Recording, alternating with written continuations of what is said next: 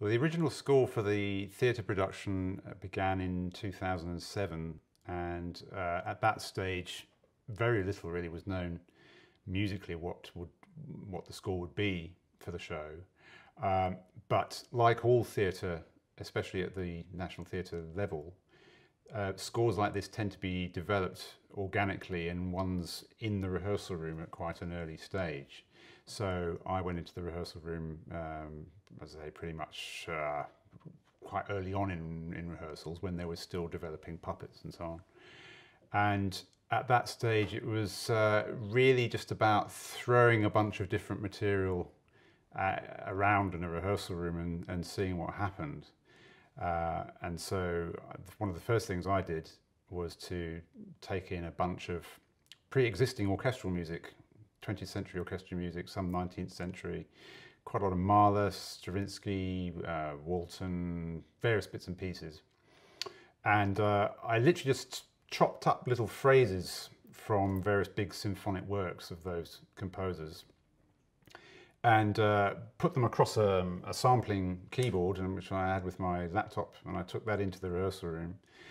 And then if we ran a battle sequence or something that we knew would involve the use of music, we would literally say to the actors, right, go.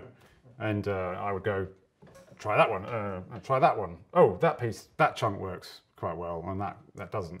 So very, very loose and very random, but what that does is start to give us an idea of what kind of music works for a scene and what doesn't. So it's very, very vague, but early stage.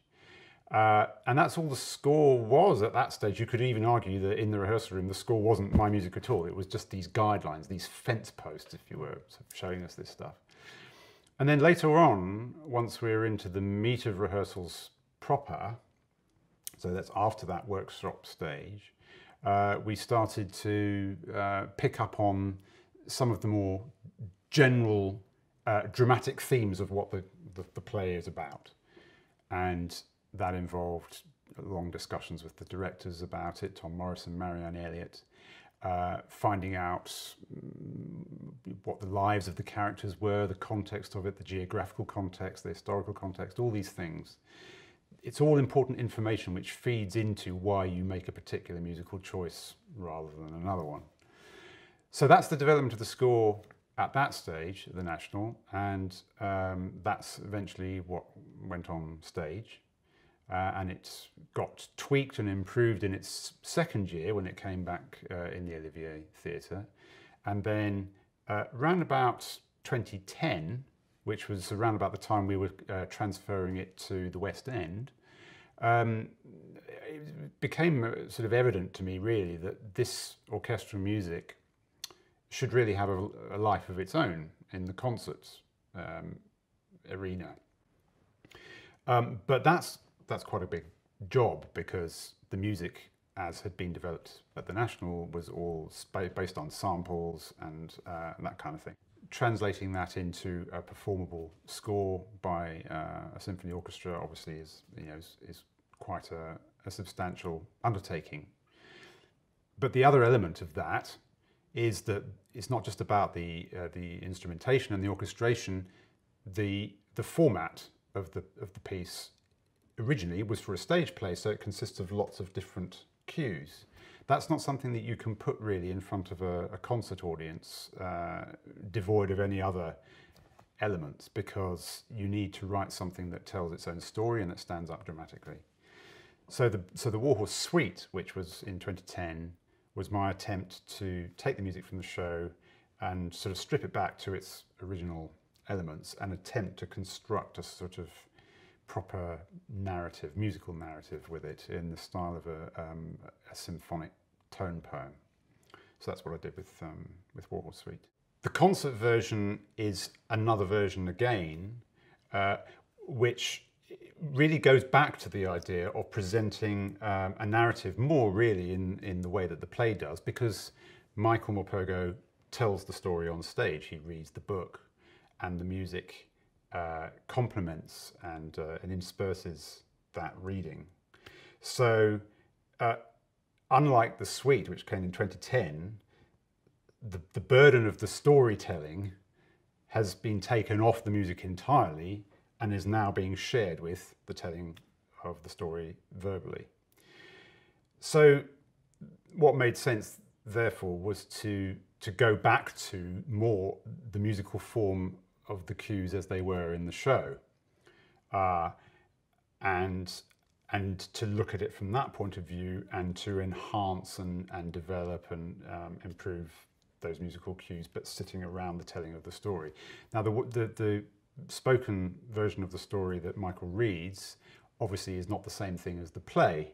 It operates in a different dramatic environment. In the narrated version of the book, the horse speaks, whereas in the play, obviously the horse is mute, and the horse simply observes and absorbs everything that's going on around him.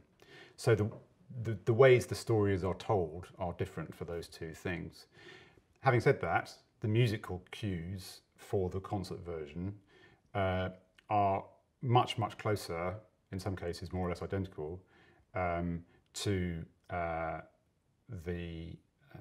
way that the show works. It's just that the big difference, obviously, is that the music is presented by a live orchestra, and so the burden on me as a composer is to go and orchestrate that properly for a live bunch of players, because before I had studio resources and all that kind of thing.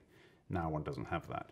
So that was the big task, really, for the concert version. Yes, the concert version does expand and improves on the play's music. I guess primarily in as much as when you're writing music for the play, and you're, especially during the period called the tech and the previews, you know, where you're shaping it and you're getting it on stage and you're presenting it to an audience, there's a lot of practical changes that have to happen, just in terms of length, or any kind of number of practical reasons, which meant that in the play the music may have been truncated or in some other way compromised.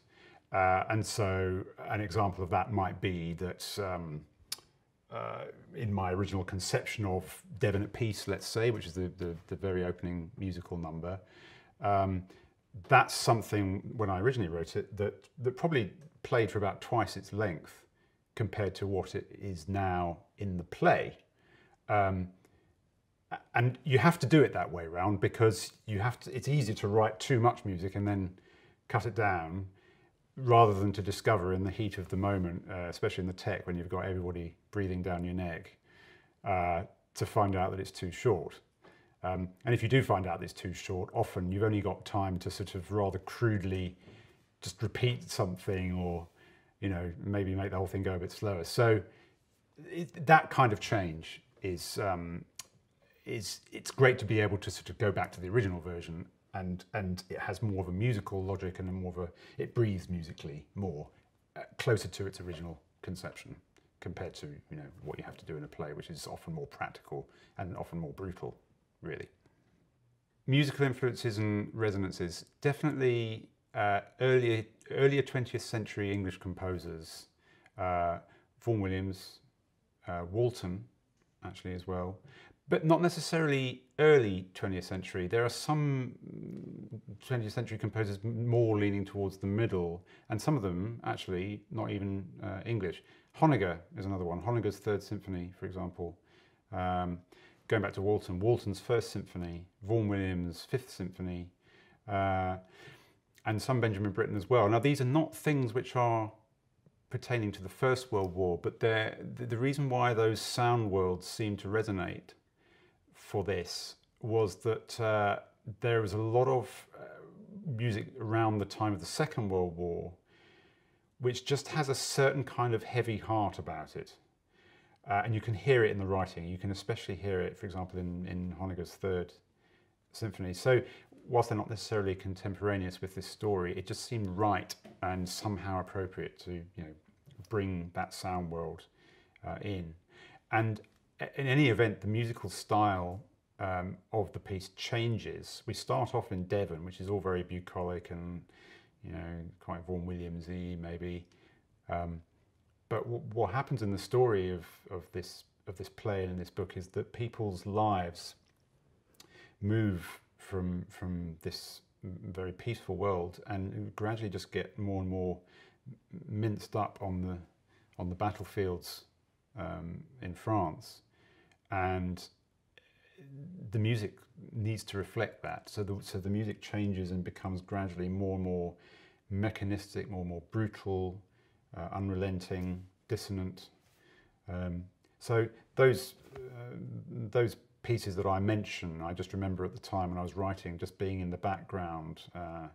Certainly with things like Walton 1, the rhythms in those, sort of relentless energy, and in Honegger, just some of the really wistful sort of sound of the harmony.